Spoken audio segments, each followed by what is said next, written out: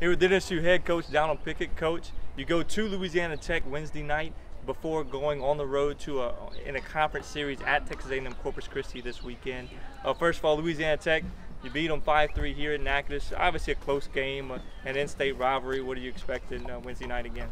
It'd be tougher than the first time. Going up there, playing them on the road, and against a quality team, and we got a couple of hits when we needed them the first game, and hopefully we can go up there and we can ride some momentum off Saturday's win against Abilene and get some momentum going into Corpus Christi series. We really need to hopefully have a good week this week and bounce back and get right back in the mix of things.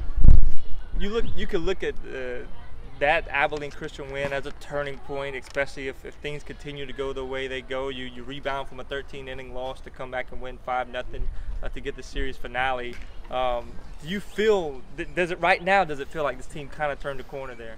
Well, I definitely hope so. I mean, I think they showed a lot of fight even in a 13-inning loss. We just didn't get the hits, when we had opportunities to get them, and it showed a lot of fight coming back and winning that last game. And hopefully, we played well last Wednesday, against Tech. So hopefully we'll come back Wednesday, play good against them, and have some consistency going into the weekend, and then go down there to Corpus. And it's a conference weekend. You never know what's going to happen. You got to play your best ball in conference play, and hopefully we'll get the breaks and we'll get the series win. I know it, as a team, you've been waiting for these 3-game weekend series because you don't have to have as much pitching as you did in the 5-game tournaments, but you didn't have Michaela Bouvier this weekend, and then you played 13 innings.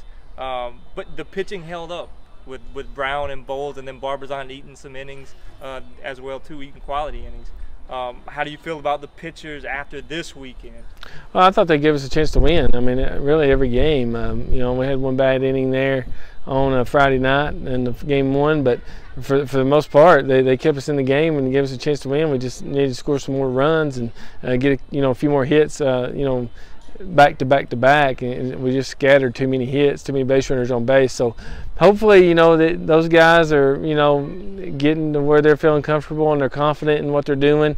Definitely, from the outings they've had, definitely showing a lot of improvement, attacking the zone, not giving as many free passes away. So really happy with that, and hopefully they continue to, get stronger and get better and more confident as the season goes.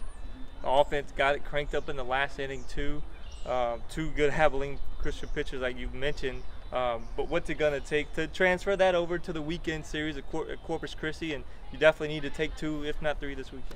Well, we just got to make sure that we're knowing what our approaches need to be and be consistent with them going into this weekend against their pitchers. They're going to have different types of pitchers than Abilene had, so they're going to try to do different things to throw us off balance and get out. So we're going to have to make sure that we have our approaches and be consistent with those, and really work on having focus on having those approaches during the week to practice going into the series.